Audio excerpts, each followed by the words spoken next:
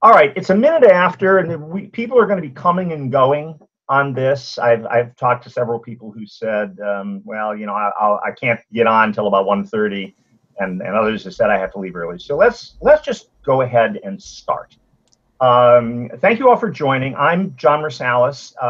We're doing this under the auspices of the Niles S&A Silent Film Museum. Of course, Niles, like everybody else, is shut down because of the pandemic. So what the museum has been trying to do is fill out, instead of having live film programs, they've been filling out with a series of programs. They did a virtual Chaplain Days, they've done virtual Bronco Billy. Throughout the summer and fall, we're trying to do programs every weekend. There's film presentations, interviews, some panel discussions. There's more things planned. I would encourage all of you to go to their website, which is nilesfilmmuseum.org. And just click on the schedule button, and you can see there's literally something every weekend going on. So I want to encourage all of you to check out the various programs they have. What we're going to do today is that I came up with this idea of doing something where we bring together some silent film accompanists. And I've already had people say, well, why didn't you invite this? Why didn't you invite this other person? I wanted it to be kind of a small, intimate group. I thought more than about 5 people was going to become a little too chaotic. And I'll be honest and say I organized this, so I picked all my favorite friends and accompanists, which is my purview of doing this. We're going to go ahead and we're going to do this. I'm going to act as the moderator, and we'll ask some questions, get discussions going. But then I think what we'll do is, I hope it actually becomes a little bit more of a free-for-all with the accompanists, talking about stuff. We can debate, we can argue with each other. We'll do this for probably about an hour, and then maybe a little after the top of the next hour, we'll pause, and then we'll start to take questions, and we'll do some Q&A. All of you on Zoom, at the bottom is a little button that says chat. If you click the chat button, you'll see a little window will come up. You can type in a message. I think it should usually say to everyone. Like, don't send it to a specific person, because then no one else will see it. But if you can put the chats in, we'll get to your questions, and we'll do that a little later. But let me start. I just want to very quickly introduce who we have on the line. We have, and I'm going to do these in about half a sentence per person because they're going to tell you about themselves shortly. We have the Niles people will know Frederick Hodges. Frederick, like myself, is one of the regular accompanists out at Niles. He's based in the Bay Area. But then we have a lot of East Coast folks, and some of you in California may be less familiar with them, unless you're regulars at events like Cinecon or the San Francisco Silent Film Festival. But which none of us play at. Yeah, they are people who you know from online streaming, from DVD. Well, I don't play that often. Yeah, but you know them from Mostly Lost, from Cinecon, from the Columbus Cine Event, Library of Congress. They play a lot on the East Coast. And so we've got Andrew Simpson, and Andrew, it's actually Dr. Andrew Simpson, teaches music and performs regularly on the East Coast. He's got DVD releases, and many of you know him from Mostly Lost, and he performs regularly at the Library of Congress. Phil Carley is based in Rochester, New York, also Dr. Philip Carley. Phil has played for years at George Eastman House, travels around. He and Andrew both actually have conducted orchestras and come up with orchestral scores. Ben Modell is based in New York. Ben has actually known Ben longer than any of you. I met Ben in 1982 when he was a teenager playing at Cinecon, and I was asked to kind of coordinate. They said, well, this kid wants to come in and play, and that's when I first met Ben. Ben runs Undercrank Productions, which has done a lot of great silent DVD releases. Also plays, actually, Ben travels a lot. I'm always seeing Ben showing up in foreign countries playing. And then Maki Matsumura plays, again, in the New York City area. She has played around on DVD releases. I met her actually at the now defunct Syracuse Cinefest, excuse me. Which was the first time I had heard her play a number of years ago. So that is who our panel is. And what I'm going to do now is I think I'd just like to start with each person, and I'm going to give everyone 2-3 minutes. Just say a word about how did you get started? You know, did you start from a musical background and then decided to move into films? You know, what inspired you to do this. And maybe I'll go with the traditional gentlemanly ladies first and ask Makia if she can start. Okay. I am by far the least experienced among today's panel, and I have been studying music since I was 4 or something, and I'm originally from Japan, and I moved to New York for my graduate school, and I came to the U.S. wanting to do film music. But I didn't know there's such a thing as silent film companies existed, because back in Japan, we always have the narrator to, tell the story when we show the silent film, and the music was optional. So coming from that background, I didn't know anything about this until back in 2003, when Ozu, that year was Ozu's centennial year since his birth, and Shochiku did this global retrospective, and they screened the entire, I think all the movies of made by Ozu that's still existing, which included 16 silent films. And I actually got a call from Tokyo National Film Archive if I would be interested in giving it a try to play for silence. And I was like, what is it? So Tokyo, the lucky for me, the Tokyo was the last stop for that retrospective, and I got to see the New York version a few months before I was to go home and play for this. And it was Donald Sosin at the Lincoln Center, Film Society of the Lincoln Center. He was the only one playing for all 16 films. So yeah, I attended virtually every screening there, and I introduced myself to Donald and explained my situation. He kind of gave me some pointers as to how to prepare, and also just by listening to him play for those films taught me a lot. So I did this like really quick and dirty preparation, if you call it that, and then flew back to Tokyo, and back there, I think there are 5 or 6 pianists taking turns. Each were assigned to 2 to 3 films, and we got to play them twice, I think. And I think I got to play I Was Born But and a couple other shorts twice. And so that was my very first experience playing for silent live in the theater in front of this big screen. So I didn't know what to expect. And then I grew up studying piano and composition, and also I was trained to do this freeform improvisation since I was a kid. So I can't do a jazz improv, but I could, come up with freeform music as long as I wanted to. So that actually fit very nicely with this silent film accompaniment. So I survived. I was born, but twice. And so I've been performing in public since I was 8, and I always had a really terrible stage fright. But when I was playing for silent films for the first time ever, I had such an excitement and joy during I was performing, and I was surprised. Wow, I'm not nervous at all, and I'm like fully present, and I felt like I was collaborating with the late Ozu himself, because I could feel his editing, breathing, the way he's telling the story, and I felt like I was playing with him. And that was such a unique experience and such a fulfilling thing for me.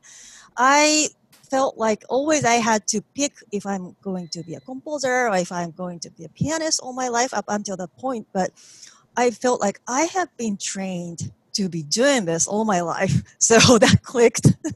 And the rest is, history. All right. That's how I got into it. Yeah. Yeah, we all have different origin stories. It's like watching a Marvel movie. How did each person get their superpowers? But thank you for that. And this is those of us who do this know it is a kind of superpower to do it well. It's not. I've heard a lot of really great performers, some of whom really weren't very good silent film accompanists. They could play piano magnificently and just didn't work. So and Maki, I love Maki's playing. It's quite lovely. Frederick, how about you? What's you've been playing around the Bay Area, playing with orchestras, playing with with 20s music bands. How did you get into this? Well, I guess we have to start when I was a kid. I received for Christmas, of course, received because I asked for it when I was about 10 years old, a little Super 8 projector from the Sears and Roebuck catalog, and it came with several cut-down versions of silent movies from the Black Hawk studio. And oh my goodness, I loved watching those movies. But of course, they were silent. There's no soundtrack on these Super 8 films. And I didn't know what else to do, so I would play Scott Joplin records, LPs, as some sort of accompaniment. And so that was my introduction to silent movies. But then when I was in graduate school, I was the president of the Film Society. And I got to choose the movies, and I regularly ran silent movies on our film program. And they always came with a soundtrack, except once. We were playing Pandora's Box. The film starts, and it's dead silent. Absolutely no accompaniment. Well, you can't have a movie without accompaniment. And just on the spur of the moment, not knowing what else to do, I ran down, because in front of the screen was actually a piano there for another reason. And I just started improvising, feeling I'm terrible, but I have to save the day or people are going to storm out and demand their money.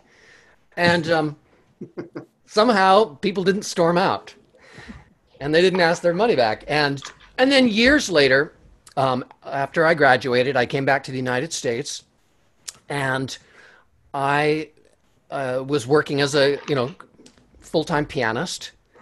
And I got hired to be a substitute for a friend of mine who worked with something called the Great Nickelodeon Troupe, which was a group that Russell Merritt of UC Berkeley, a film studies professor, put together to be a musical act, as you might have seen in a Nickelodeon theater in about 1910. And their regular accompanist couldn't make one gig, and they asked if I would substitute. And it involved accompanying little 5-minute Georges Méliès films and doing a little other accompaniment on song slides. And the performance was at the Niles S&A Silent Film Museum. And I think it was their very first Bronco Billy Festival. It was in June and it was very hot. Rena might be able to give the exact date, probably about 2002, 2003. And after our performance, the president of the museum, Dorothy Bradley, came up to me and said, "How would you like a job?" And I said, "What are you talking about?" And she said, "No, I want you to come be one of our accompanists. We've got a stable of accompanists. I'm sure we can find room for you." So she took a chance on me, and suddenly I'm a professional silent film accompanist. And among many other things, I have regularly heard Frederick perform with the California Pops. And that's always a lot of fun as well. Which it's having done it once and never wanting to do it again. Playing with a 60-piece orchestra is a little bit overwhelming. So, well, it's a lot of fun, and I'm glad I get to do that and accompany silent movies. Yeah. Of course, we're talking pre-COVID. Yeah, exactly. Yeah. I hope that we'll eventually go back to our regular routine of performance. We'll get to COVID-19 music performances later in this. So I'm going to go to Philip next. But you said something that reminded me of one of my favorite Phil Carley stories, where you said you had to race to the up to the piano. Phil, I'm sure you'll remember this. It was, I believe, the 1997 Cinecon, and there was a I'll say a prominent organist who I will not name was scheduled to play a film, and before the film, well, we all know who you're talking about. Yeah. before the film, there was I think it was a Mary Pickford one reel short, and this organist I wasn't contracted to play the short, so it hit the screen silent, and Phil from the back of the auditorium raced like a bolt of lightning down the aisle up there and missed the first 40 seconds of the short and then played the short before the big name organist came in and played the feature after. And so that's one of my favorite memories of Phil. I'll add a little postscript or prescript to that. The person in question had telephoned the George Eastman Museum, where I was archivist at the time, and asked for a screener of the film, and I said it hadn't come back from the lab yet. And I said, it's only one reel. There's a very good synopsis in the moving picture world. You know, you can take a look at that. And the last I heard was, okay. And it wasn't until I was actually seated with the Mary Pickford folks up in the balcony. That's because the person whom we are speaking of came out and did presets on the organ and went off stage. And then they announced that the film was about to start and that this was the first time this film had been seen since its release. It was an IMP one-reeler. And when the our archival credits came up and there was no sign of the celebrated organist, that's when I went, oh God, he's not going to do it. And that's when I ran down. All right. So that's the backstory to that. So with that as a lead-in, Phil, how did you get started? It's kind of weird. I started with film before I started with music, because I got fascinated with silent films at Disneyland, at the Main Street Cinema. For those of you who have never been to Disneyland before it is turned into all mouse, in the 60s, and I was 5, I remember this, you have 6 screens, 6 separate screens which ran films on loops. And there were 6 different films running. And one of them was The Great Train Robbery. And the reason I know that is that I kept on watching it over and over again. And when we got home, my sister and I, with my mother and a Super 8 film camera, made our own version. And that was actually a year before I started piano lessons. I started when I was 6. And when I started, I was fascinated with the piano. I was fascinated with films. To cut a long story short, I was fascinated with improvising and composition. So I just was wondering what the hoovering was going on.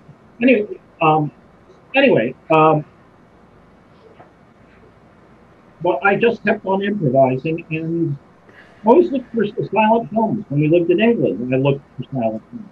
My father left me for 2 hours in a newsreel cinema, alone in Piccadilly Circus, so I could watch Charlie Chaplin's The Count over and over again in the 45-minute program. But to get into playing it, I read and I saw whatever films I could, and I've seen The Hunchback of Notre Dame like 9 times, because it was the only 16mm drama that was in the county film library. And I wanted to see a drama. I'd seen comedies. We had The Adventure at my 8th birthday party on 8mm. So I kept on watching it over and over and over and over and over again. And then finally, just for larks, I borrowed it and set it up at my junior high school with a best friend of mine being the projectionist and his sister being the audience, just to see if I could do it. Because when I'd shown it at home, I used to put on the Beethoven Third Symphony played by Bruno Walter as the accompaniment, going over and over and over again. And I did that, and a couple of teachers came through and wondered what the hell was going on. And then they asked me to play for the school. So I played it for the school for the end of the year. And the next year, my parents suggested that I do this as a summer job for their colleges. They were in community education. And they thought it would be a nice program for their individual colleges, Palomar College in San Marcos, and a branch of Maricosta College, which was in Del Mar, California, near San Diego. So I started doing those. I kept on reading. I kept on taking piano lessons. I kept on playing. I did it every summer I came home from college. This went on for 30 years. And it really did go on for years and years. And I started doing it at college because I had to take humanities courses. I ended up being in Harry Getteld's course. Harry Getteld was head of the film department at IU, and it was a graduate course, but he says, well, if you play for the course, you'll get an A. And I said, well, I want to come to the course. He was a great historian. So I went, and I kept on playing. Well, when I went to graduate school, I gave it up. When I went to Indiana, when I went to Eastman, actually, I completely given it up. I was going to focus on being a musicologist, but then there were some family circumstances that happened. And I went back in. I asked the University of Rochester professor if I could accompany for his comedy course. And he was very surprised. And he said, sure. And I played for him. And then he recommended me to Chris Borak at the George Eastman House. And I played one show there, and sight unseen. They wanted to just throw me at it. It was just after Paolo joined the forces there. And I remember the picture. It was three women, Lubitsch. I'd never seen it. Because I said, can I see it first? And they said, no. And I just went and did it, and I got the job. And then it went from there. The rest, as they say, is history. Well, I remember actually, when the Syracuse Cinefest began, it was in 1981. I was the only accompanist for like the first 7 or 8 years. It was just me. And I mean, I remember there was one year that I had the flu, and they had 16 and a half hours of silent films, and I was getting over the flu, and I was sick as death. And then I think, Phil, you might remember the year was it was the late 80s. I want to say maybe it was about 88 or 89. Phil Serling came to me and said, well, we got this young guy, and he plays, and, you know, would you mind if he plays? I said, well, is he, you know, how is he? Is he good? And they said, well, we've heard him at Eastman House. You know, he's good. I said, well, I'll tell you what, let's let him play one film. And if it's good, we'll work something out. And Phil, I remember the film. It was The Copperhead that you played. That's right. And I said, this guy's great. And I'm really Phil, I said, you and I are splitting the film. So now the two of us are only playing 8 or 9 hours of film. And that was, I didn't know that. That was the first time I met Phil. Well, I remember when I met Phil Serling, because he came and heard me play at the Eastman House at the drive. He said he'd heard you at Eastman. Yeah, and I remember the picture. It was Love 'Em and Leave 'Em. Oh. And he came out, and I was introduced to him before the show by Chris, and he was nice, but kind of like, well, nice to meet you, you know, in the Phil voice. And afterwards, he came up to me and he went, wow, you know, it was good, kind of like Phil being very enthusiastic was very intoxicating. It was really quite lovely. So then Phil and I were the two accompanists at Syracuse for many, many, many, many, many years. And then in more recent years, before it shut down, they started rotating and bringing other people in. Quite a bit. Gabrielle Thibodeau would come down. Gabrielle would sometimes come in as a guest and play 1 year. All right, I just keep moving along. You froze, John. Am I frozen? Or did I freeze?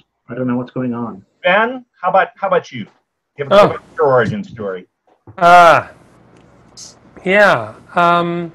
I grew up obsessed with silent movies. I am told by my folks that I discovered Charlie Chaplin on television when I was a toddler, because they used to show silent movies on television, and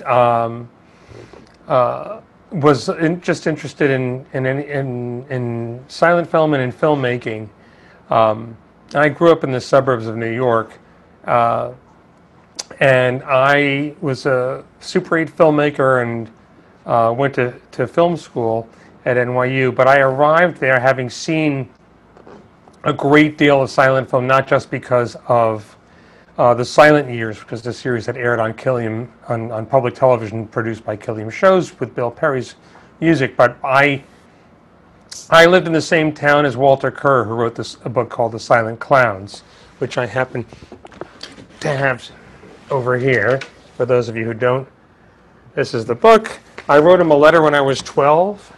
I had gotten the book as a gift from the family of a guy whose name may be familiar to you, a guy named George Feltenstein, who's a few years ahead of me in school. But anyway, I wrote a letter to Walter Kerr, and he called me a few days later and offered to show me stuff from his collection. So for many years, I would go over to his house, always on a Monday night because he was a drama critic. And so I got to NYU, having seen lots and lots of stuff, and I had been taking piano lessons since I was 5. I had a good teacher who taught me some theory. I had to do classical music, but I was also interested in ragtime. It was the 1970s. It was all over the place, and the film production program. You have to take in your first year a film history course, an overview class, like a lot of people do. The first semester is silent, the second semester is sound. And the films were shown, because this is before home video, they were shown in 16mm prints, double perf prints with no tracks, and they would just sit there and die in front of a couple hundred film students every week. And so there's two things. One, so what I thought was interesting was what Makia was saying about stage fright. I didn't have stage fright, but I had never been in. I mean, I had played in band, but that's not the same thing. I had never really given a recital. I was excruciatingly uncomfortable at that time in getting up in front of people to do anything. So there's a piece of my origin story I don't understand or remember because my sophomore year, I approached the head of the department and a guy named Bob Sklar, who taught the overview class, and I thought I would like to try playing piano for the silent films. I still don't know why I thought this was a good idea, but they were all for it. And so, unlike most people, the first film I ever played for was probably one of the Lumiere brothers' actualities. I didn't have to dive in with Potemkin or Napoleon or anything. It was just a train pulling into the station. But what I did is I made a point of meeting the people who were already doing this and try to learn from them. So I met Stuart Oderman, who had a little advice for me which didn't quite resonate for me, but he and I became friends later on. I went straight to MoMA and I met William Perry, or Bill Perry, had a few conversations with him, had a nice conversation with Donald.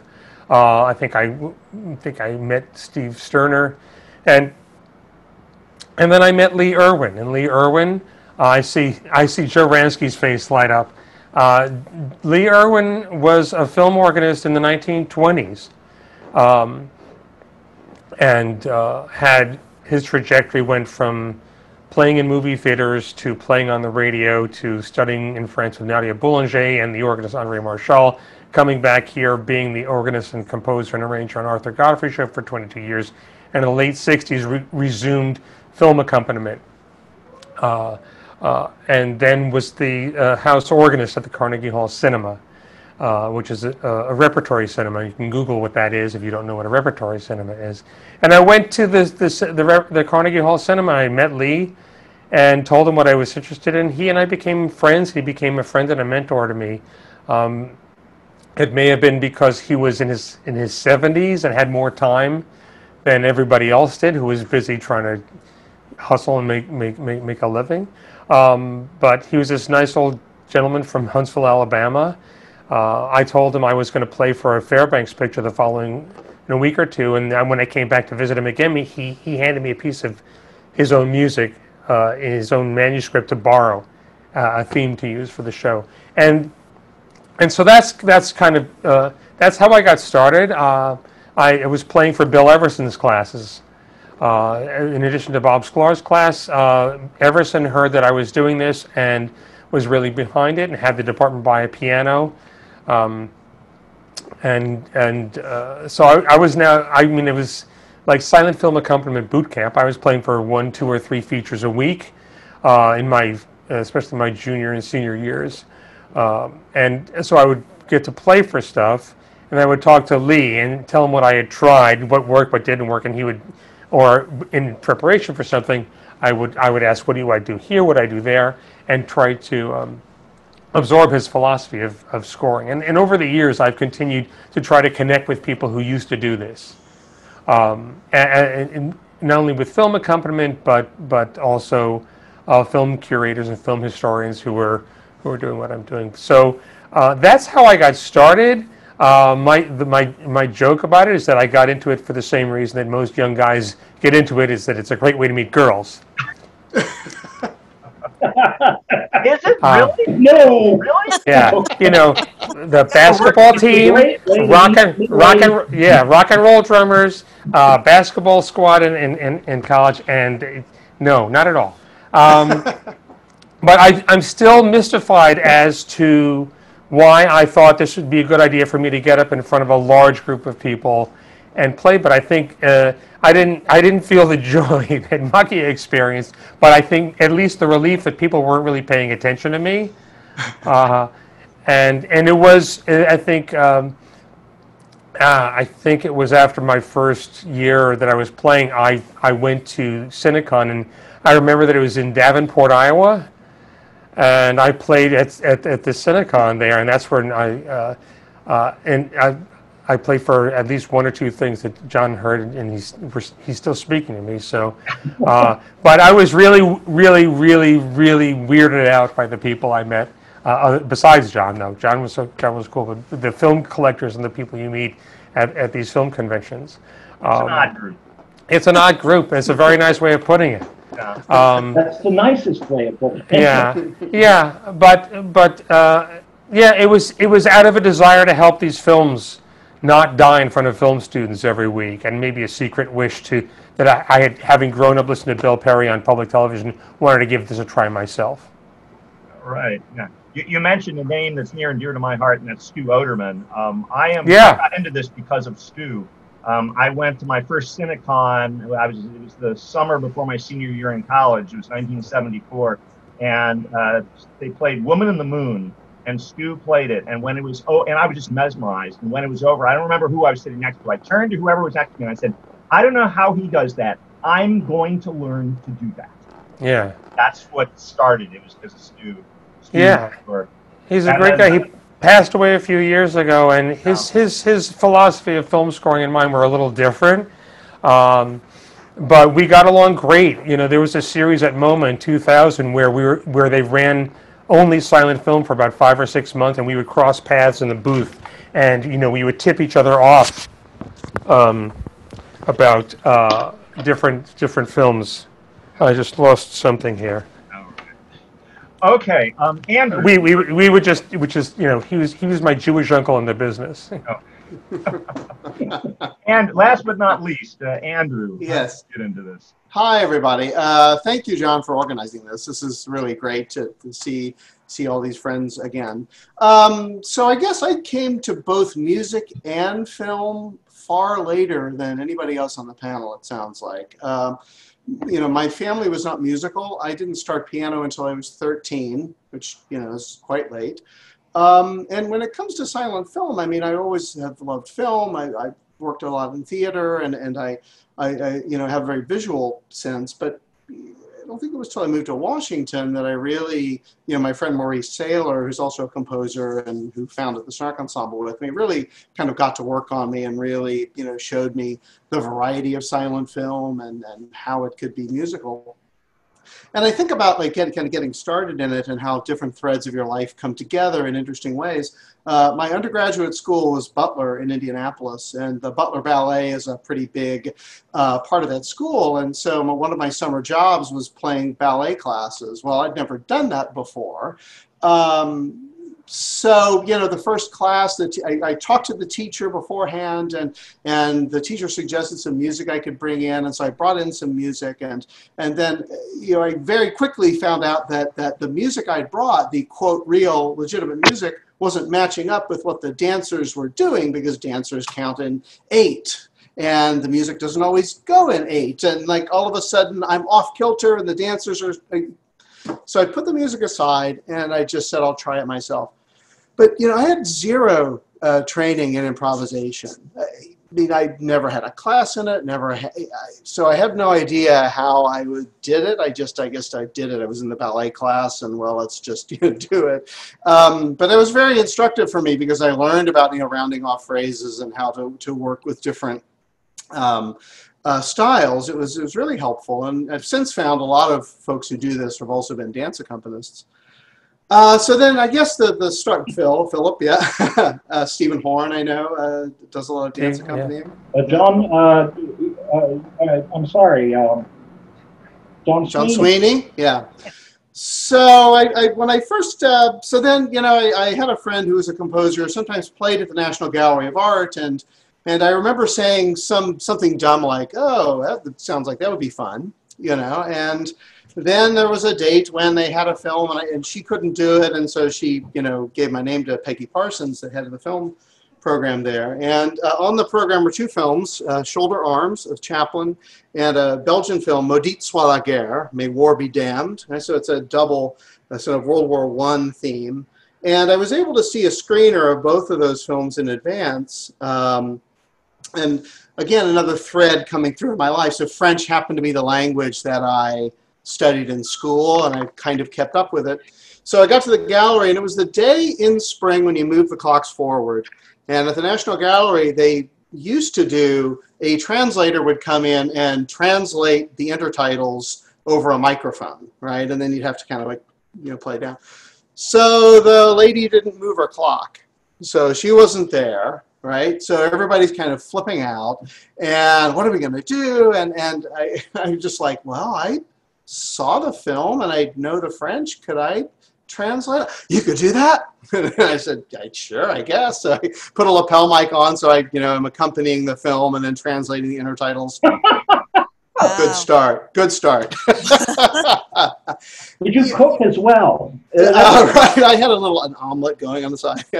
No, it was, and I love, and I think, like, to echo what Makia said, I think that, so my training, I got a doctorate in composition from Indiana University, trained in the sort of classical tradition, and I teach at Catholic University in DC, so that's my, I'm a professor teaching theory and composition.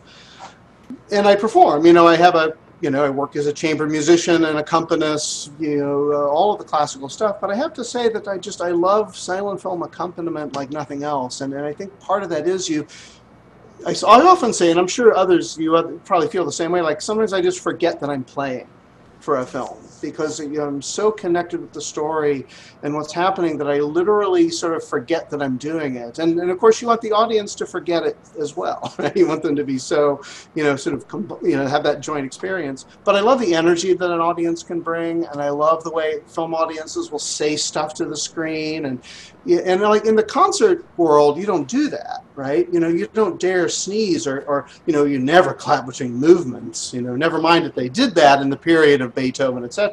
So I felt there was a freedom to that, and this just kind of emotional circuit that went between the screen and myself, and it's magical. So what can I say? I mean, I love doing all things in music, but this is really special. How early on were you playing for films when you showed up at Slapstick-On and Philip and I grabbed you because we were dying playing for Snooki the Human See eight films in a row, and we were dying. Maybe oh, 2 years you do in? this? You do this? Yeah. Oh, good. We don't care if you stink. Yeah. We need a break. Yeah, it was so great. True. I mean, like that, like Slapstick-On, they have happy memory, right? But it kills you to play. It was. I mean, when it was play so many comedies in a row. Yeah. Oh, but wow. when it was just me, when it was just me and Philip, it was just grueling to sit through to do 90 minutes of one-reelers, and we were happy that you were there was a new blood, so to speak, that we could throw into the mix. I remember you had a wonderful phrase, Philip. Ben, about like by day 3 you start having the musical dry heaves. Yes. Yes. Well, the problem is you're just like, what else can I do? I don't know. Yeah. Because my idea of hell is a weekend of one and two reel comedy shorts playing. That's just why I never attended Slapstick-On. I just couldn't take it. It's demanding. Well, it's nothing but comedy. All right, the films are there. They're already set. They're supposed to be funny. The problem is we have to make funny. Yeah. We have to make Yeah. funny all the time Yeah. to compliment them. But that's where we came up with the idea that we then brought over to Mostly Lost, where instead of one person playing a show and then you take the next show, we did this round robin thing. And even though we were playing every show by rotating on and off the piano bench at the end of every short, it kept our sanity mostly. Absolutely. And for those who haven't been to Mostly Lost, Andrew, Philip, and Ben are the three primary accompanists for that. And you have to see this. It is hour upon hour of unidentified film fragments, nearly always silenced. And as Ben says, they're literally, you watch them and they're like rotating on and off the bench, playing stuff that nobody knows what it is. There's often no coherent story to it. And they make it work. And we repay them by letting each of them do a big show in the evening, you know, with a pre-announced feature film. But my hat's off to you, because it's pretty astonishing watching how you have. Yeah. I was just. And we also have kind of act as the three of us up front. Sometimes we get people really crowding around us in the row behind us because we act as kind of a Greek chorus.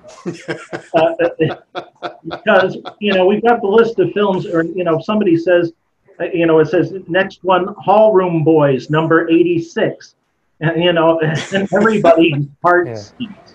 It isn't so, you know, it isn't so much a Greek chorus as it is our own private MST3K down by the piano. You know, we just need a silhouette of Crow T Robot and a couple of other puppets, and you'd have the same thing going on. Yeah. That leads me. I'm going to diverge. We spent a lot of time on Origins, which is fascinating, and I think everyone enjoys here. I want to diverge, though, because this leads into a good topic. You know, I think most people on this call probably are aware of this, but many times when any of us go in to play for a film, you know, at times, of course, you've got a whole, you can screen the film. You know, I mean, I've seen, you know, Philip has written entire orchestral scores for films, but a lot of times at these events like Mostly Lost, Cinecon, you know, Cinefest, Cinevent, we've never seen the films before. And, you know, you were just, I mean, usually the extent of the research, I get the AFI, you know, catalog, the one paragraph summary, and I'll have it there to kind of, okay, what's going to happen next? But you have no idea. What's that experience like? Maki, you've been very quiet for a while. What's that experience like? I mean, is it terrifying, or is it just like playing anything else? So I have only played at Cinefest in terms of, you know, this festival setting where, you know, you don't get to see the films beforehand. And actually, I think I was subbing for you, John, when I first got, you know, the job to play there. So it was Philip, Gabriel, and me. And I had no idea. I met Gabriel and Philip the year before at the Pordenone. I was one of the masterclass students. So, you know, both of them are my teachers. And then, so they invited me to, of all the people, sub for you, John. And I was like, fish out of water. I had no idea.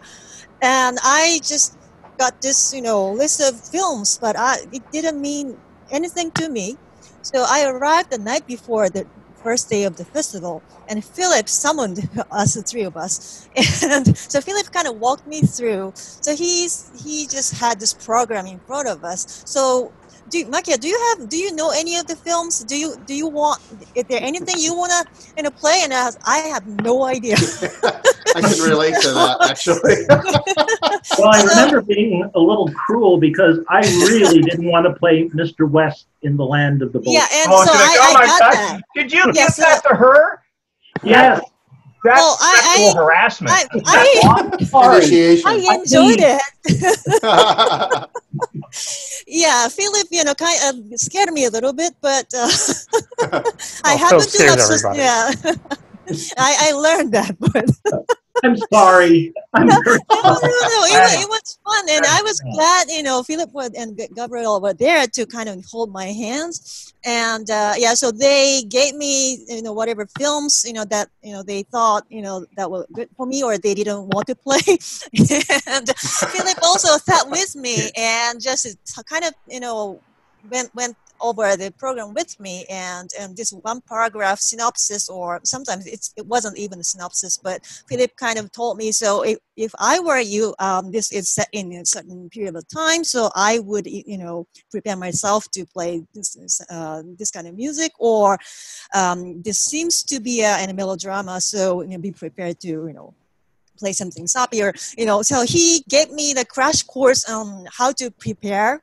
to play cold. And yeah, that was my very first time having to do this. And I actually, both Philip and Gabriel, I think they sat behind me whenever I was playing, and they would give me comments after I played. So it was like I was getting paid to take this best master classes from two of the best accompanists in the world. So that was how I got thrown into this. And I got to play at Cinefest a few more times until it, sadly closed back in 2015.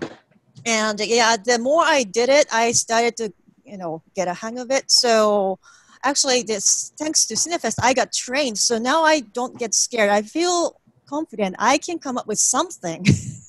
So yeah, but if I didn't have that Cinefest training boot camp experience, I don't know how I could have trained myself. Cinefest was a great training ground for that, because that was one place more than any of the other festivals where it was their whole mode of operation was, we run it if it's rare. Right. And so many times it'd be like the first screening in 80 years, couldn't get a screener. And I remember it was a Buck Jones Western I had to play, and it had Czech intertitles. And unlike Andrew, I was not going to translate Czech while playing. And I remember it was Leonard Maltin who said right before the screening, and I said, well, I don't know anything about it. It's going to check intertitles. And Leonard said, John, it's a Western. The good guys have white hats, the bad guys have black hats. What, do you need a libretto? And he was right. Good point. I got the Czech intertitle films at Cinefest as well. And so I actually got 2 Czech intertitle films for whatever reason that year. And the first one was absolutely, really, there's no way anyone could have, understood what was going on in the film. So I was confused, audience was confused, and that was a disaster. So for my second Czech intertitle film, I think they found the English version with the libretto from somewhere. So Leonard Maltin himself was to read that along with the film as I was accompanying. So I thought, okay, good. So this time at least we will know what was going on in the film. But then it was a different edition of the libretto Leonard got. So like maybe 20 minutes into the film, he got lost and he stopped the reading. And again, I was left to just try to figure out what's going on, but it's all Czech. So. I guess we ought to talk really quickly, because we're thrown into the soup, as it were, and when we're thrown into the soup, and if it's either really bad or really unprepared soup, if anybody has anything to say about that, because we've all had it, where you just go in and maybe you're expecting something, the label says it, and then it turns out to be, as Maki has said, something, and now for something completely different. Oh, that's happened to me. Yeah. Well, I think that you have to rely on your own ability to improvise. Frederick, I was just curious because I've never met you. How did you start getting into doing improvisation? I got started with improvisation because that was the only way to accompany a movie when I got started. This was like 2002. The YouTube didn't exist in the way it does today. Back then it was just cat videos. Nowadays there's still cat videos. It's cat videos and uploads of bootleg Keaton films. Yeah. But now just about every silent movie ever issued on DVD or VHS is on YouTube, so I can prepare. Back then it was impossible, so I had to improvise every single movie. that I accompanied, there was no way to see it in advance. So I, trial by fire. Yeah.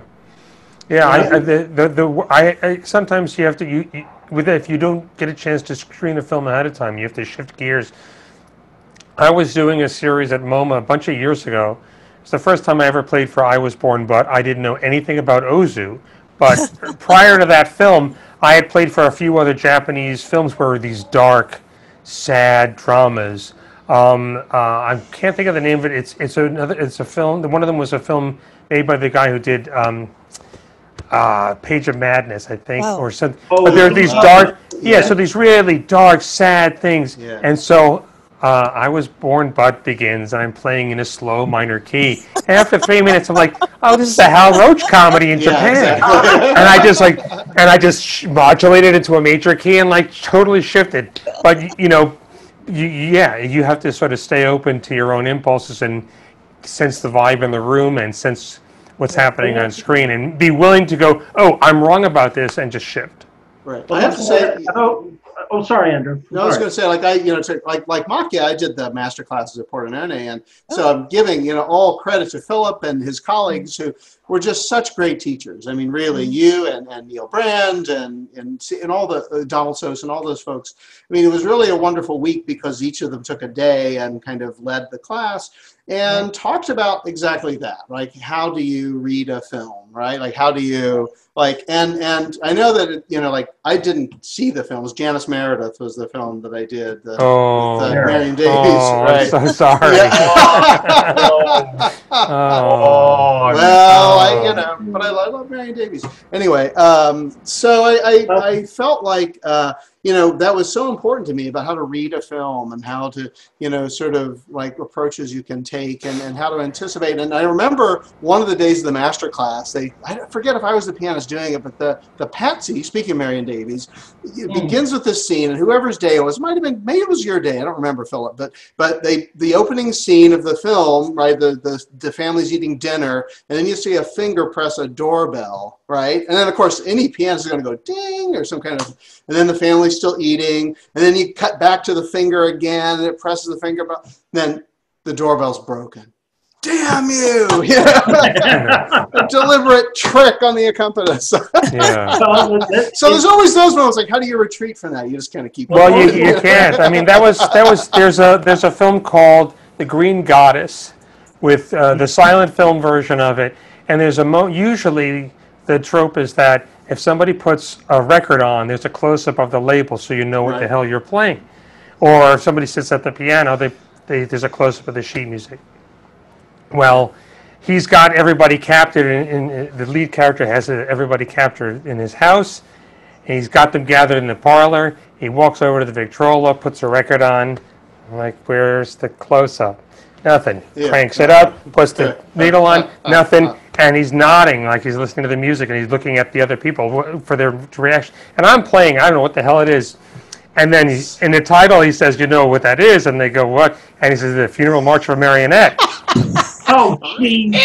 You do one of those sounds. So I remember telling this to Philip, who said, you said that you were going to be playing for this, I think at Pordenone or something. I said, Philip, when he puts on the record, play the Funeral March for Marionette, and even if people know you're playing for the film Colt, they'll think you're a genius. Yeah, I know. It happens all the time, and it's things like that. If there's a record player, if there's a piano really square in the scene, if there's a radio is play. If there's something coming, but so some they don't. There's another Marion Davies costume picture. It's something of New York where she goes and she goes and she meets Thomas Edison. Thomas Edison is showing her his new invention, the photograph.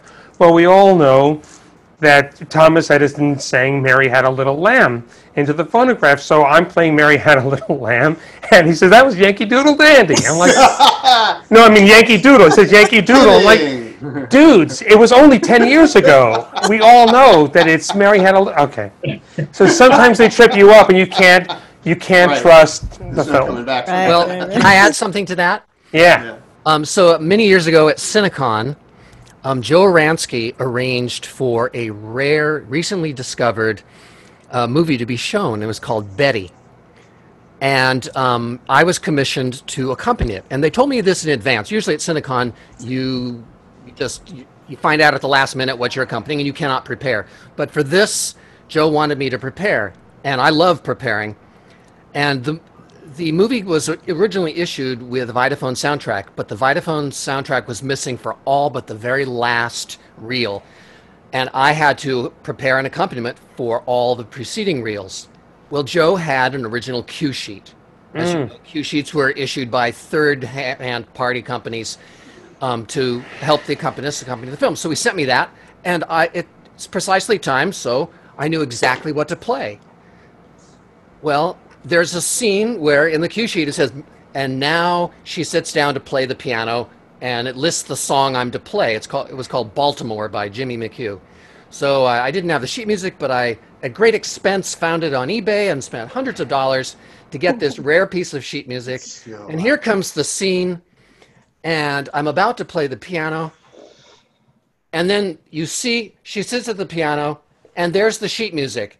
And it's prominently displayed as big full-on close-up of the sheet music cover, and it's a totally different song. So, Well, I'd wasted all that time and money on for nothing. there's an example. It's one of the two. Okay, everybody's got to help me out here because films run together. The two films that I get mixed up of DeMille's are "Don't Change Your Husband" and "Why Change Your Wife." Because they have the same title. Yeah. This is the one. Which one is the one? I think it's "Don't Change Your Husband" with Swanson, Tommy Mahan, B.B. Daniels.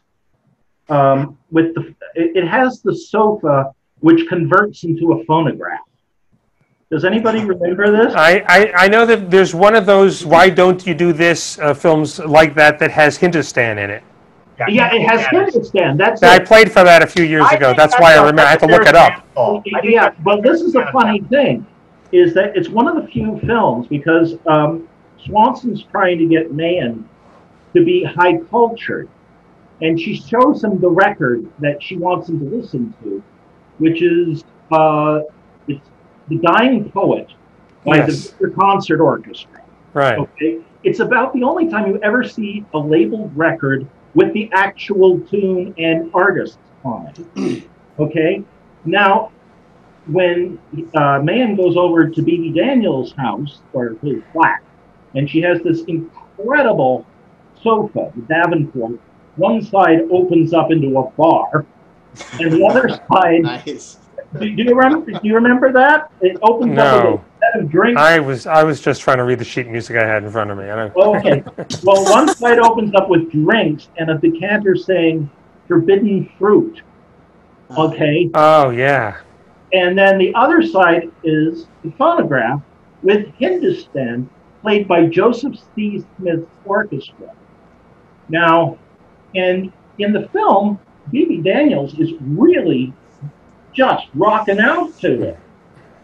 And for my class, when we did this, I said, I didn't play Hindustan this way for the public screening. You want to hear what Joseph C. Smith's version of Hindustan sounds like? And I played it for them. You can hear it on the National Jukebox. It's about the stodgiest piece you've ever heard. I did the same thing. I found the recording and said, no, I have to change it. Yeah. You can't rock out to. Yeah. It's very straight-laced, very bump, bump, bump, bump. Yeah. Oh God, and it's slow, and it's like a march. And it's not a jazz baby song at all. No. It's where you have to improve upon it. So I don't know why it was even stuck in. Yeah.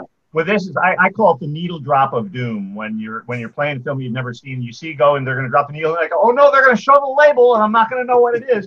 And then you see, and there's a label, except the label's doing this, so you're trying to read what's on the label, and then trying to figure out what the tune is. But the one that really got me, and I think Frederick, I think you were probably there. Philip, maybe you were there as well. A number of years ago at Cinecon, they ran John Ford's Upstage. and this was like the big premiere. You know, it had been found in the New Zealand Film Archive. Nobody had seen the film. Big event. And there's a scene where the guy he's made it kind of he's being called to the big stage now, and he's leaving the boarding house where all the actors are, and he's walked down the stairs, and someone begins playing a piano. This is sort of their farewell party, and I'm thinking, well, what would they be playing as he's walking down downstairs? And I'm trying to read the keys, and I think, well, I'll bet they're playing for He's a Jolly Good Fellow. So I begin, and he comes down, and then they show the sheet music, and it's Auld Lang Syne.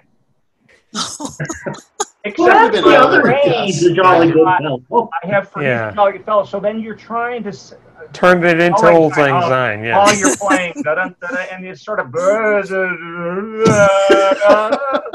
it just, and I eventually got there.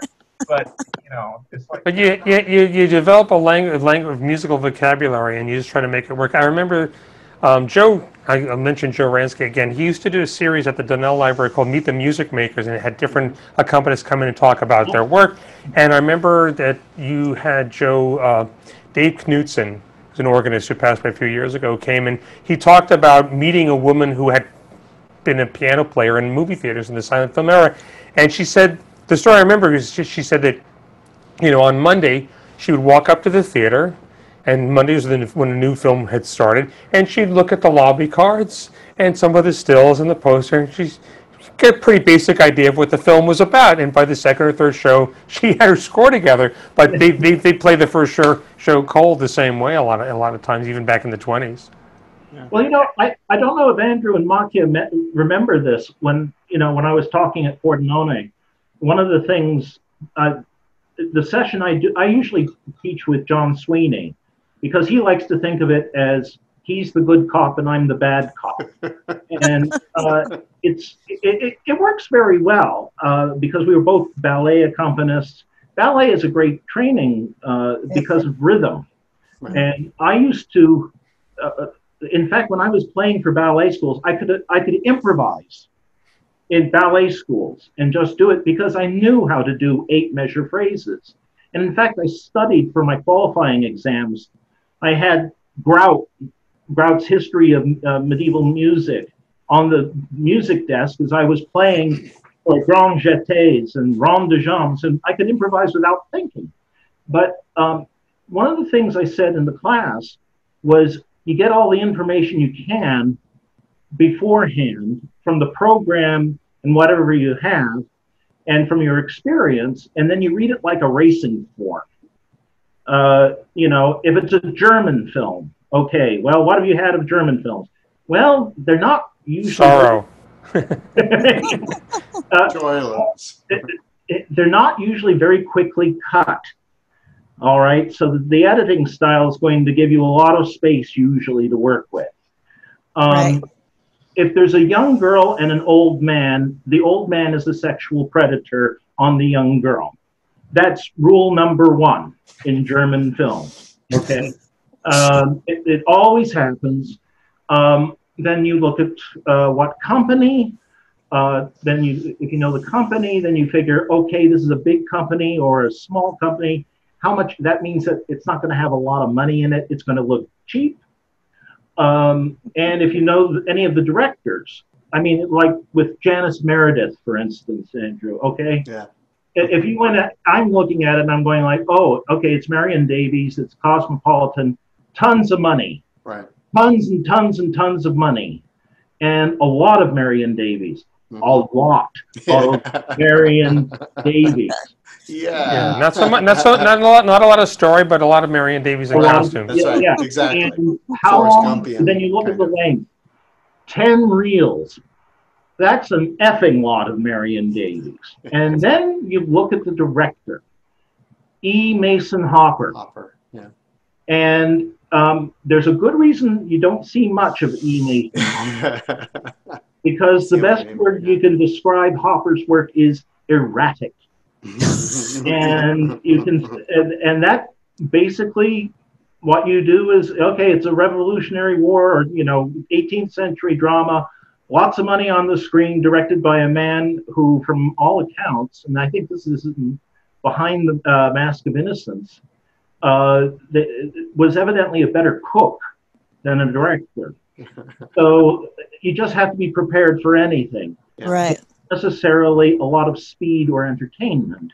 Right. And you just keep the style plastic enough. I think that's what Ben was also saying, and Mm-hmm. you keep it so that if you get into one spot and you suddenly have to round the corner because you're wrong, well, then you can do it, because the only people who really know, unless it's he's a jolly good fellow and Auld Lang Syne, but if you do it swiftly enough, people will be thinking way ahead anyway. And they're watching the movie anyway, so you know. The only people who know is you. Yeah. Yes. So I wanna break in here. We're gonna in a few minutes. I want to switch over to do some Q&A, and I would say, in fact, those who are viewing, and I noticed Rena just corrected me. I said upstage. She's right. It's upstream was the John Ford film, not upstage. The people who can, if you want to start putting questions into the chat box, we'll get to those shortly. But I want to ask people to not, I don't mean to diverge this more serious note, but obviously most of us have been shut down now for over 5 months because of the COVID-19 pandemic. And I'm curious, what are people doing in terms of music and films? Are you trying to do studio work? Ben, I know I'd like you to say a few words about some of your streaming methods. So I never shut down. Let's start with Ben, because I want to hear what people are doing to maybe give others ideas of things we can do, because I think we're going to be doing this for a while longer. We're going to be doing this for the rest of the year and on into next year. I had just come back from playing a weekend of films in Beatrice, Nebraska, and over 48 hours, watched every gig I had for the next few months, like dominoes, go. And I have always had this idea of finding a way to live stream a musical score for a silent film. Years ago, I was trying to figure out a way to do this so that if you didn't, if you're watching something on TCM and didn't want to hear that score, but there are issues with being not only latency, you'd be every cable channel has a different, you'll be off by a bunch of seconds, and what didn't work. Between that and just, I've just been really interested in whatever is coming up next in terms of the technology, and so I gradually when I had the idea, I already had all the pieces. I had a YouTube channel that had been approved for live streaming. I had iPhone tripod mounts and lenses and lavaliers, and done some streaming tests. And so I created this thing that has been going on for 23 weeks now, called the Silent Comedy Watch Party. The idea being, I initially didn't, until March of this year, thought I did not want to replicate the live experience of live music, because I want people to go to the theater.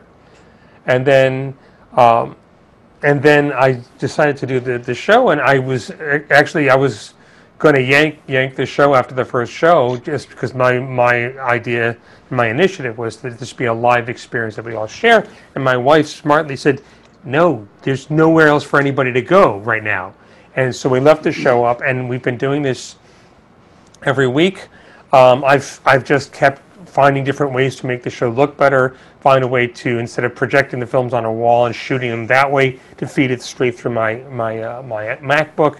What's been really touching about it is the response we've gotten, because nobody can go to a cinema right now. Anything that is like a live experience that we can all share is just meant so much more to people. And the other nice thing that has been the cooperation that we've had, reaching out to distributors like Kino and Lobster and other places, as well as I see Michael Aus is on here, and thank you, Michael. For those of you who don't know who Michael is, Michael under T. Guinan, like as in Texas Guinan on eBay, has produced several DVDs of films with comedians like Lyons and Moran and the Mr. and Mrs. Sidney Drew, and like a lot of people has gotten files from the Library of Congress. And so the Lyons and Moran comedy that we showed on the watch party a couple of weeks ago was something that we screened thanks to Michael. So it's been a mix of collectors and distributors.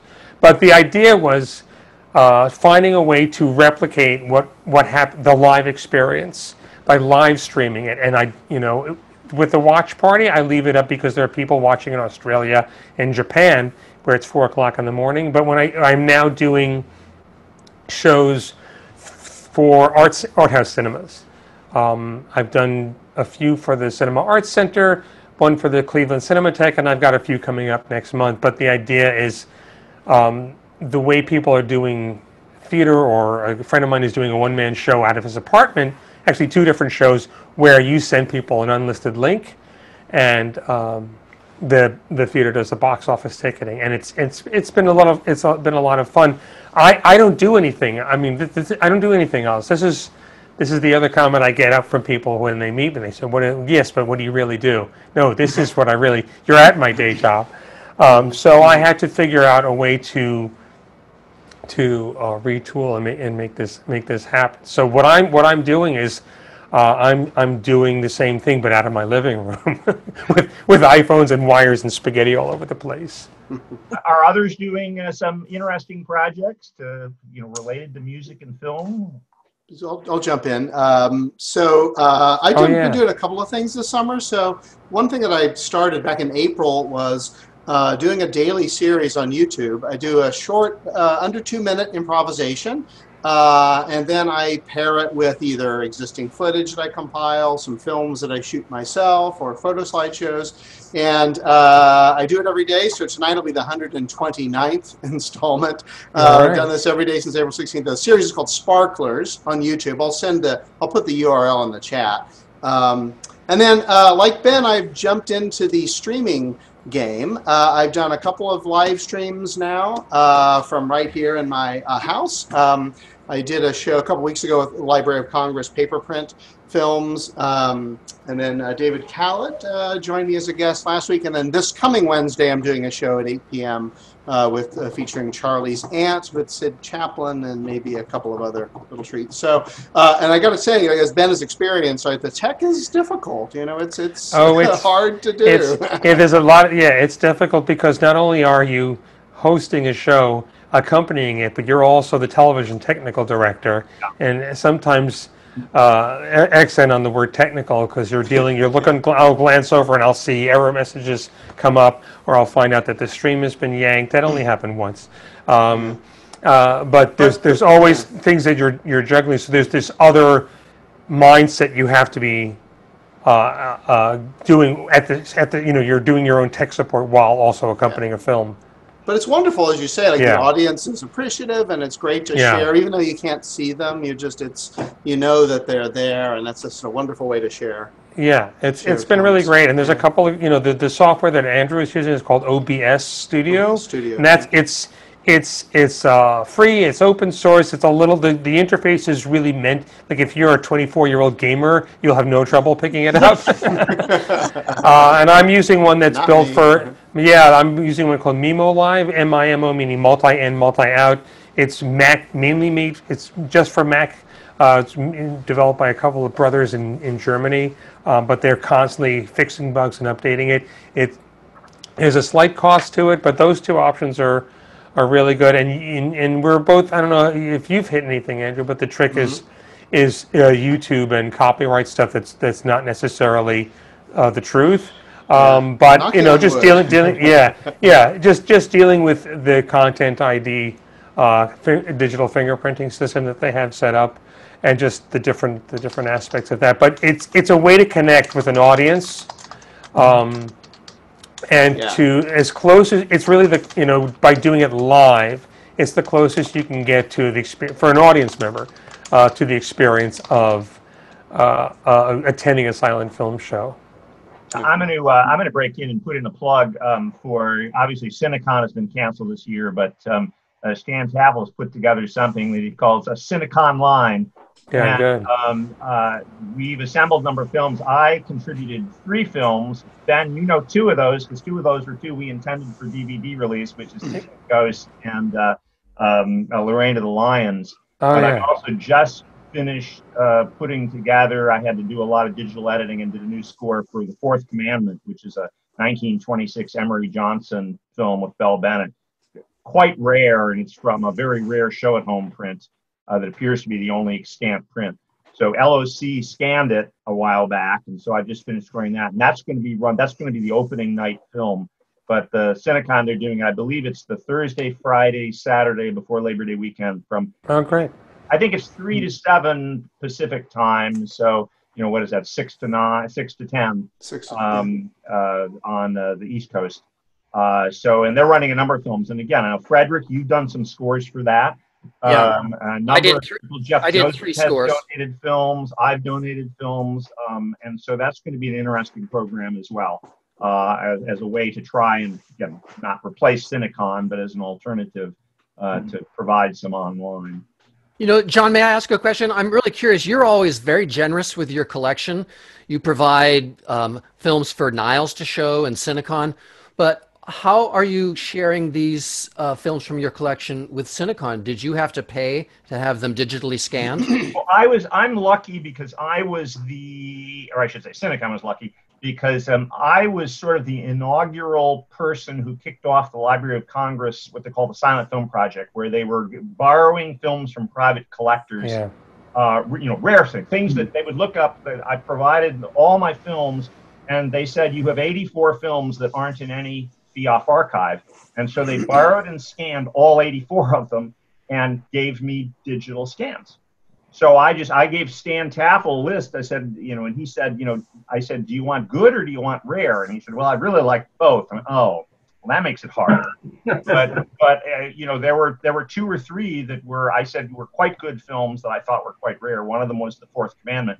So I had the raw scan from LOC with still, it's full frame, so I have to get out the sprocket holes, and it had flash titles, and I spent a fair amount of time cleaning up the video, and then I do it all digitally, but I have a fairly nice studio where I just, I did a multi-track recording and and put it together, and this will be the world premiere at Cinecon. So, but you're right. The films that aren't actually sitting behind me now because I'm sitting upstairs, but part of the vault. Many of these have been digitally scanned, and I had access to them. Others doing things. Well, how are people staying sane musically during? Well, I'm in the process. There's a couple of things. I'm hoping to set up with a couple of friends of mine something of a live stream for a couple of films, some shorts and features. Because they do a live podcast here in Rochester, and they have the technical know-how, and anybody who knows me knows that, well, I'm not that happy about it. I can't believe you're on Zoom. I had to teach all my classes. Yeah. But I had 2 classes to teach after March break. Via Zoom, including a film class, which was really hard, let me tell you. The film class was hard, and the other class was the history of sound recording and the aesthetics of it. And to do that adequately was nearly impossible. Eastman has laid off all adjunct faculty, so I don't have any work. Cinemas in New York State are closed, so that we can't even show films at the Eastman House. We were planning to September because the whole museum's been remodeled. The Eastman House is also preparing to put some films out digitally online, and I've been approached about doing those, with scores for them. I can do some things from home, but I haven't had anything to do. Also, I had a bad bicycle accident, some of you may know, it was late in May, and I haven't been really mobile for about 3 months. So it has kind of put my mind behindhand. I also have 2 films to do for Pordenone. The way they're doing Pordenone this year, I don't know if anybody else knows this, is they're going to have 1 feature and 1 short and 1 talk about for each day of the festival. Wow. And I've got my short and a feature.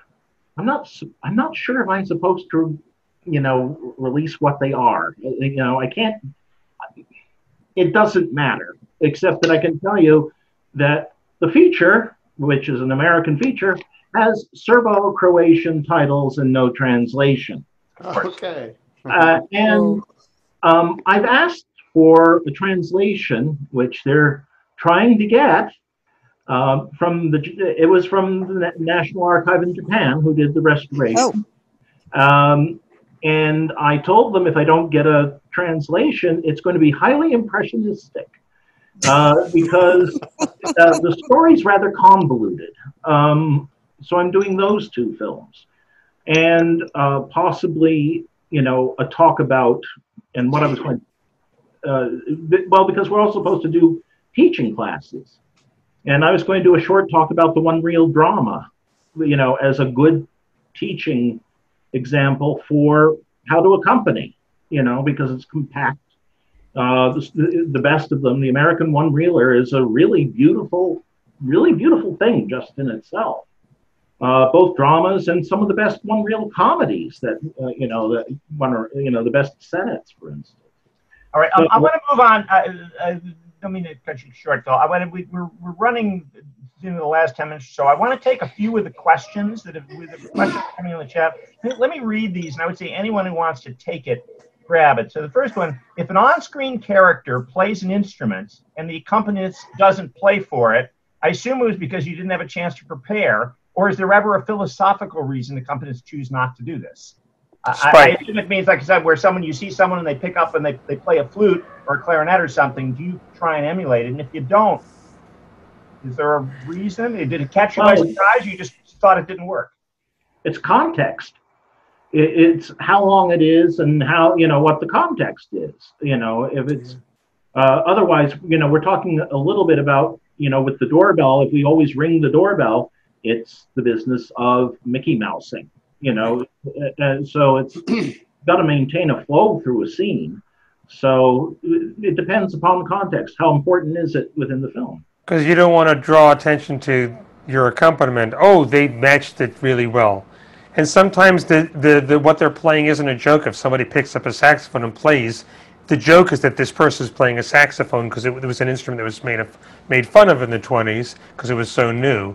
But it isn't about what that person was playing. So you don't want to call attention to it if it is a way to support what's happening on screen. It's kind of a case by case, I think. Another question. It says, if the original score exists and you have access to it, would you normally use it, or would you still create your own composition? Well, how many of us have played for Way Down East with the original score besides me and Andrew? Anybody else? Oh yeah. Well, I can tell you, I'm actually never again. Yeah.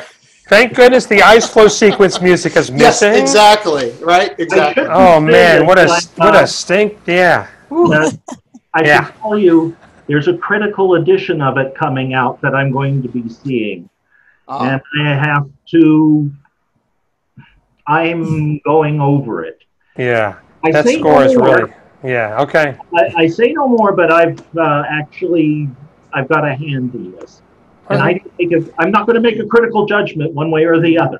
Well, that's one of those scores that has the leitmotif, which it works in various ways. But it's like every time you see the rustics, it's always Old Grey Mare, and every single time. It's what I call Peter. It's what I call Peter and the Wolf scoring. Yeah. Anytime somebody shows up, somebody could have just died, but if the funny policeman shows up, you play the funny music. Yeah. I think Frederick waved his hand. Frederick, and you did a program that I also did. We had Ben Burt doing the sound effects for Wings, and you played the original. I did my score for one show, and you did the original score for Wings. Right. And clearly, Way Down East, one of the worst, least imaginative scores ever created. But there were wonderful scores. I mean, there weren't a lot of scores created in the 20s, only for roadshow versions of movies. And very few movies got that treatment. And some of the scores are really good, but none of them fit the prints that survive to today. So you can't rely on an original score. Like at Niles, they scheduled The Covered Wagon. Well, I actually own the original score to that, and I was so excited. But the version they have at Niles is cut down to like 1 hour, whereas my score is for over 2 hours. And it was so confusing, I had no idea where I was. I just gave up and started improvising. The other thing is with the original scores, they're not meant for us, not meant for solo piano. No, well, they were never for an orchestra. And they were never enforced anyway, so the local conductors did whatever they wanted. I did one original score for a British film called The Flag Lieutenant. That was done by a British cinema conductor named Albert Casabon. And it was the original score, but it didn't match the print quite, and I had to edit it. But I didn't want to do it with piano. So we did it with piano, violin, because there was a first violin part running across the top of the score, and drums, basically like a tiny provincial cinema orchestra. And it worked. It's actually, Casabon did a good job with it. But a lot of these things don't work.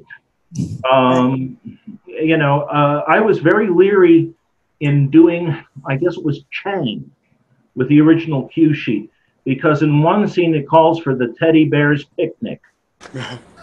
Okay. Because a bear is on screen? Am I right? I'm just guessing. Well, here's the thing. I was told to do it. And we did it with 5 players, I think. So I had to reconstruct all the cues. And by Godfrey, it wasn't too bad with Teddy Bear's Picnic. And it was a James C. Bradford. You can tell when Bradford was paying attention to the screen or when he just wanted to blanch the boil and get out of it, when he just didn't give a flying damn about the picture. But, so another related interesting question here that kind of fits in some of this. What is from Karen Owen. What are the panelists' thoughts on incorporating sound effects or voices along with piano, organ, or other instruments that are being played? We're all shaking our heads. I think it's, I just can't do this. I'm too busy playing, so I can't handle anything else. So it's just it's beyond my capacity. So I think it destroys the experience for the audience. It draws them away from the movie. Yeah. They're looking at the piano. Right. Why is he knocking on the top of the piano? Yeah, and it's not a sound film, I mean, it's like it's not a sound effect. If we want to, I'm going to add a counter narrative to that, though. I think there are exceptions. A good example is I use wind effects for the wind. You cannot watch the wind without wind effects. And when they did it in big theaters, they had wind machines. Oh yeah. Sound effects. Another one is Garbo's The Kiss. Now that was released with an effect score, and those who've seen the film, there's a key scene where the door closes and there's a gunshot, critical gunshot, and if you don't have a gunshot, that film makes no sense. By gunshot, do you mean a literal gunshot? A literal, a door or something. Garbo shoots somebody. Well, that's the last walk in, the door closes, you hear bang, and she comes out. So you need it there. I just played for Girl Shy right before the shutdown. And, there's a recurring thing where to get them to stop stuttering, they have a whistle. And so I have a whistle around my neck, and in the key scenes, I blow the whistle. So, I mean, I get it. You don't want... you could do it sparingly. I'm just curious. Yeah, I'm just curious because I think most of us have probably played for Docks of New York. And there's a moment toward the end of it where... I'm blanking on the actress's name, but she goes in, she has a gun, and she's confronting her husband, and we cut to a shot of a window, and suddenly a whole bunch of seagulls fly away. And then we cut to something else, and we later, a shot or two later, learn that she's shot her husband. And I'm curious what everybody does. This is either as a sound effect, or do you leave it? Because this is an unusual visual cue. This is one of the things I talk about in my classes about the things that we are not shown and are asked as an audience to figure out, and how far do you lean in. I don't do a gunshot sound. What I do is I'll build to a crescendo and try to make it match like a short stinger, musical stinger, that matches when the birds fly away. Yeah. Just so that an audience of today isn't like, why are we looking at a bunch of seagulls? I think we're talking about you can build up to the point and do that and drive it, and then if you know that you're building up to a real big point at the stinger, as it was, leave it silent as the birds fly away. Yeah, That's exactly. the quietest thing that could happen. They're not going away squawking. It's flight. Yeah. And it's a reaction to the gunshot. Yeah. And the other thing about sound effects is that as pianists, it doesn't work so well. For organ, no, that's if it's not an organ, that's another business. They have that toy counter designed for that purpose. Yeah, and some of them have wind effects, like the one at wind the effects, sirens, gunshot, which is a rim shot on the snare drum. Telephones, birds, got it all. But one of the greatest scores I ever heard for a silent film was Bob Vaughn, who some of the old timers remember, and he used to play at the Avenue Theater, that was what he called an effects organ, and he played the Fire Brigade. And in the big climax, he had sirens, he had explosions, and it was one of the most unfrickin' believable experiences. He was a gifted organist. And the irony is, I loved it so much when I did the Cinecon in San Francisco in '84. I wanted him to come do it, and we got the print. But the Castro Theater organ didn't have the effects, and so we didn't have the sirens. We didn't have anything else. Yeah. And I thought, it wasn't the same. Yeah. We have another question here. I love this question that somebody asked because I had that in my list of things I might do. What films or types of films are you sick of playing for? What do people? For me, it's biblical epics. I hate doing biblical epics. What about others? I hate westerns unless it's William S. Hart, which those are really got a lot of drama. Tom Mix. I like Tom Mix and Hart. Yeah, I like westerns. I'll tell you. Well, Nakia, I'm sorry.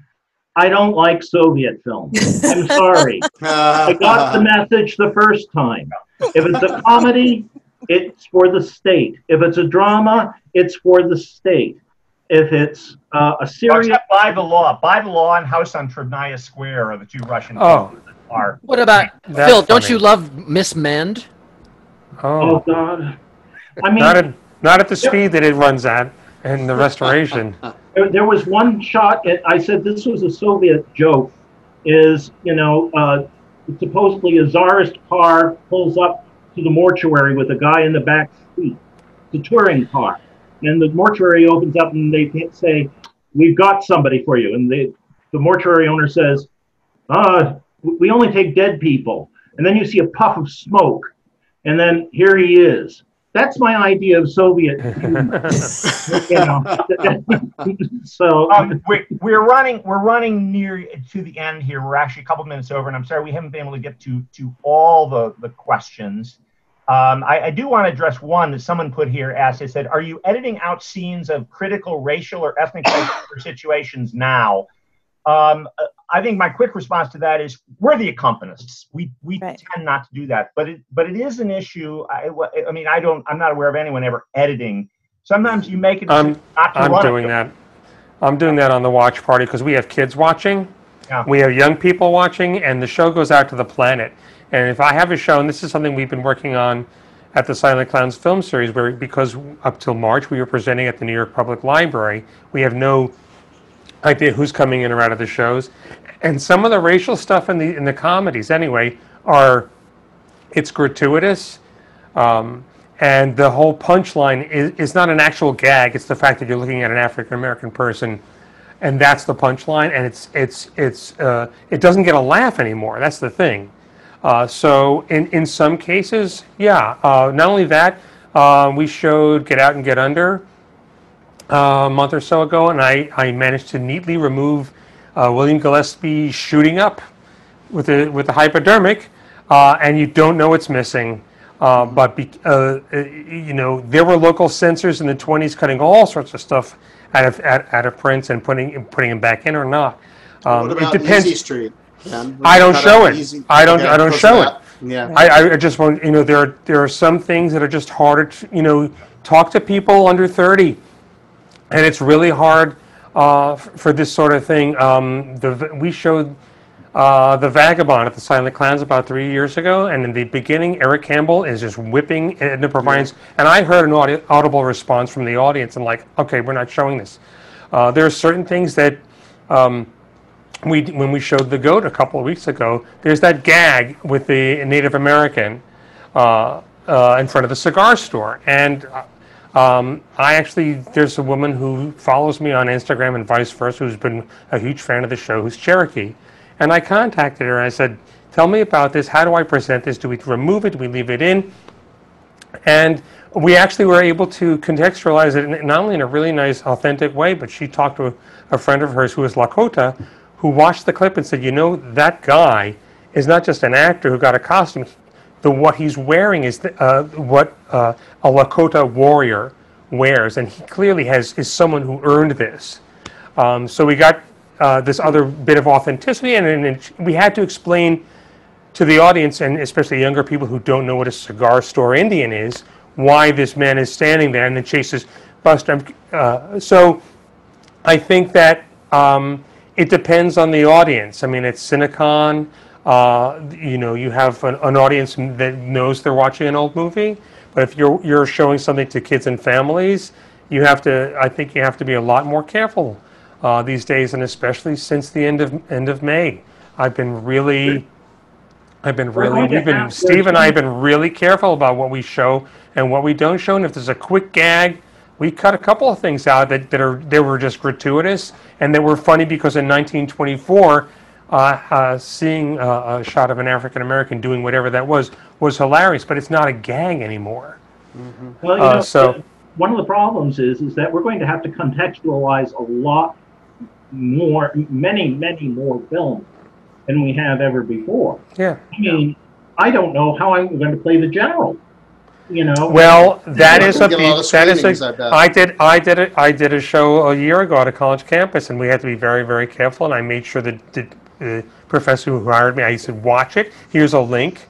But there are people who won't be people. There are younger people who just can't get past the fact that Buster is on the side of the Confederacy, and there are some audiences who can acknowledge I'm watching an old movie and I get it, and there's some people who just have a different reaction, and it's really going to be it's going to be a case by case. I know, Philip, you told me a few years ago you were booked to play on a college campus for The Navigator, and it got pulled.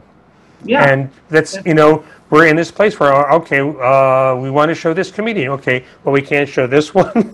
Well, how about college? Well, we can't show the college. We can't show the general. There's a scene in this film. What are we going to, you know, we can't show the general. We can't show the navigator. As we right. Say, right, the navigator, sure. Yeah. There's different, even why worry? I mean. Yeah. You have fake Spanish people. I mean, it is something we're going to have to. It's very important, and it is an issue we're all going to have to find a way to go through. In 2015, I actually went to the Kansas Sound Film Festival, and for the 100th anniversary, we did run The Birth of a Nation. But the context was we did a panel discussion. We got Kevin Wilmot, who, of course, a couple years later went on to win an Oscar for the screenplay for Black Klansman. Kevin Wilmot and I and Denise Morrison did a panel on racism in film. And Kevin said, well, you know, of course, it's a horrendously racist film, and we should absolutely show it. You know, we should show it, we should discuss it, we should put it in. Right. And I made the point, I said, well, you know, in The Birth of a Nation, you know, they put on the white robes and race off. In Gone with the Wind, it's a wink, wink, nod, nod that Belle Watling has to lie that, you know, oh, no, they were at my brothel, instead of putting on their white capes. I said it's a little more, you know, subdued, but it's equally racist. And Kevin said, oh, yeah, Gone with the Wind is a wildly racist film.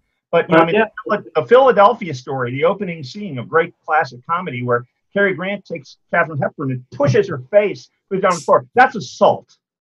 I mean, we would run that today and say, oh, my gosh, that's assault. Or the running gag in Our Hospitality with the couple that are, Yeah. fighting. Almost any film made before the 1970s and many made after are going to be racist and sexist and offensive. Yeah, so some things you can But- show, but you have to let the audience remind people that they're watching something made by people who were alive in the 1920s for people who were alive in the 1920s, but there are some things that it's going to be a case by case basis, and it's going to be interesting navigating this going forward. And we're going to be going forward. And right now, this is what happens, is that it's a pendulum. We're at one side of a swing, and it swings to the other way, and eventually we're going to come more or less back to an educated, I hope, Yeah. I think that's absolutely right. And I think that's so right. I think that's maybe a good place to end this.